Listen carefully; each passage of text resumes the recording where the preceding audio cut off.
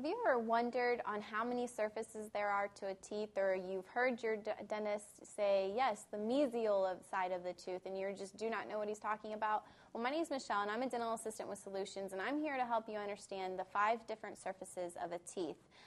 Basically, you have 5 different surfaces. You have the first surface is the mesial surface, which is the part of the tooth that is closest to the midline of your mouth, and the midline is basically it's an imaginary line that divides your teeth in halves and by quarters.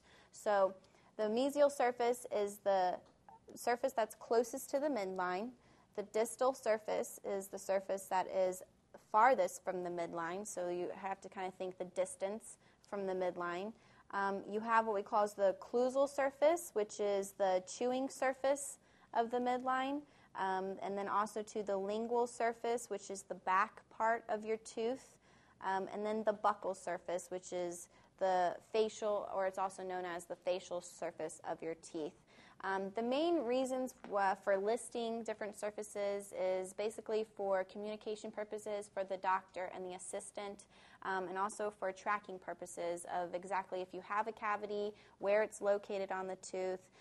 You might have a small cavity that's like just on the occlusal surface of your tooth. So in that case, then all you would need to do is just replace that one surface of the tooth.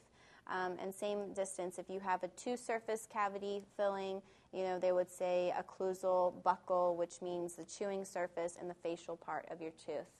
But once again, my name is Michelle. I'm a dental assistant with Solutions, and I just explained to you the 5 different surfaces of your teeth.